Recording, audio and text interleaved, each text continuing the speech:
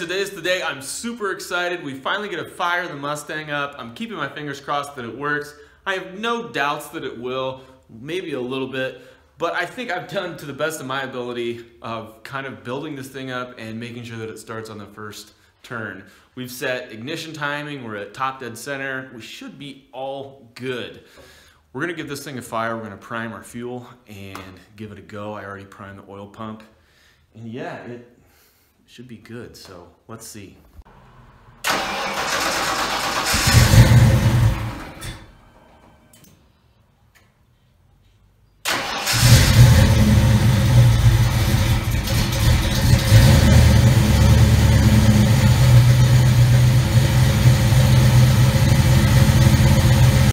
Alright everyone, obviously you saw it start, you heard it start on the first try, by the way. Looks like I set everything up correctly to get it to fire. But anyway, there was a small ticking sound. I don't know if some of you heard that. I certainly did, but I adjusted timing, set it at about 12, 13 degrees, and lo and behold, everything settled right up. I pulled the valve cover off too, just to double check lash on one side, and everything was good. But anyway, now it's time to go have some fun with this thing. Let's take it out for a drive.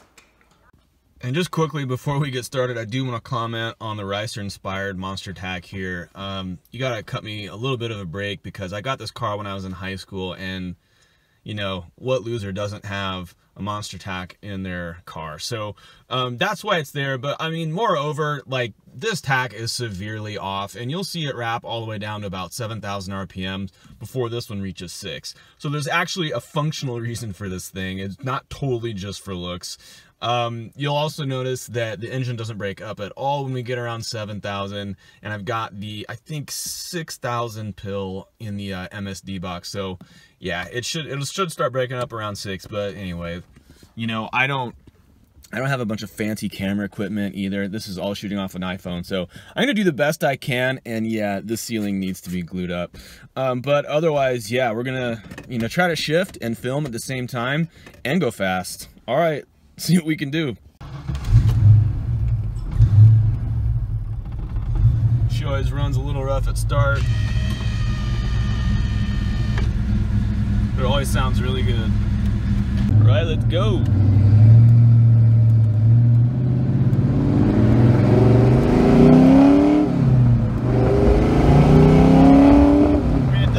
So much better. It pulls harder. You can definitely tell. Seat of the pants is like so much better with the GT40s. The E7s always had such a problem up top. It just didn't want to move anymore. It was always down good in the low RPM range, but once you got to the upper RPMs, it just fell. I can notice a big difference in the upper RPM range already. And it sounds a little better too. I think. I haven't heard it in a while, so maybe that's just in my head, but it sounds good. So we're gonna go get it up a little bit faster, and I'm gonna show you the speedometer and the tack as we do this in Mexico. All right, ideally we're gonna do a 20 roll in first, and then a 40 roll in second. And excuse the granny shifts because the transmission needs help, and I gotta film and drive at the same time. So anyway, let's go.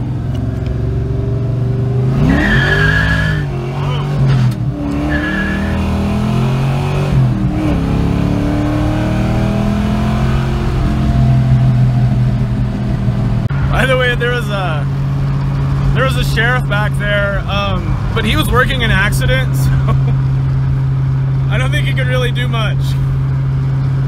But anyway, sorry, I think the film was a little blurry there, but it definitely ripped in first. I had to let off in order for the traction to gain. But yeah, you can probably hear the gears grinding in second. The transmission needs to be rebuilt, but it pulled pretty well. I didn't have it the whole way down the whole time, but we're gonna do a 40 roll in second and probably go to the top of third and see what we get there. So let's do that one. I got to turn around and we'll do it again. All right, here goes our 40 roll in second.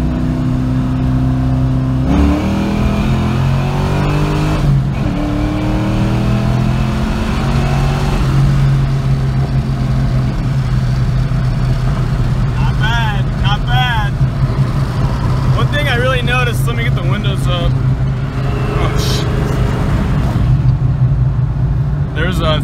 sheriff's cars down there. Cool thing about Mexican police though, they're usually pretty cool, so I don't know what they're doing, but that could have been bad.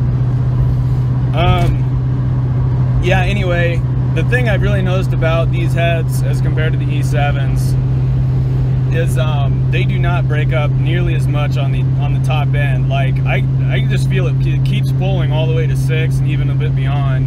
And when I had the E7s on, it just seems like it absolutely died around, I'd say, the 5,000 RPM mark. And these have just been doing a lot better. I can definitely feel more power down low as well and throughout the mid-range. So overall, just big improvement. I mean, I had a great exhaust system and a great intake system on this car, but the heads were always just kind of the cork in the bottle, and you know, were definitely the weak point in the build. You know, obviously a nice set of aluminum heads would be the best for this combination, but these GT40s absolutely rip. They are much better than the E7s, and for what I have into this, geez, I mean, you can't beat the bang for the buck. I think, you know, maybe total dollars, I don't know, 400, 450, something like that. So I'm really, really happy with it, and they're definitely a great add to the car. And you know, once I get the nitrous bottle full, you know, it's gonna be that much better. It'll be 75 horsepower better. And see, I'm not lying about the police. I'm not lying. So yeah, everything, you know, yeah, it's come together, and it just feels really stable up top in the higher RPM range. I think before, when I had those E7s on, I don't think I had my valve springs set up properly. I don't think I had installed Hide Good, because it always felt like the valves were floating around the upper RPM limits, which would kind of explain the power drop as well. So this setup is just better overall, and yeah, I'm really excited to, I don't know, I'd love to get it to the track and get it to the dyno and see what it does. There's so many conflicting reports on what these cars make with this sort of setup, and I'm just really curious, you know, what it'll be for me. So I'll definitely get a video out there for that, because that definitely needs to happen. Unfortunately, like, this is the COVID era right now, and you know, we're not totally sure on when things are going to be back to normal, but you know, hopefully the speed shop's open and we can get in and get a session.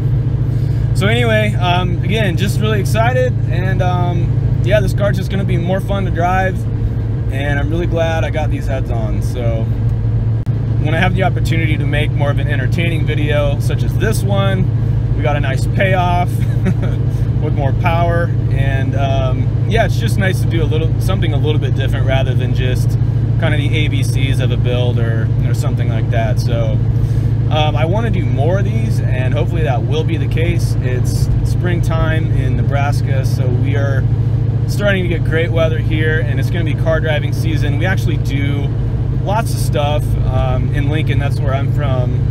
There's lots of cruises and things like that. There's actually a huge one on Memorial Day.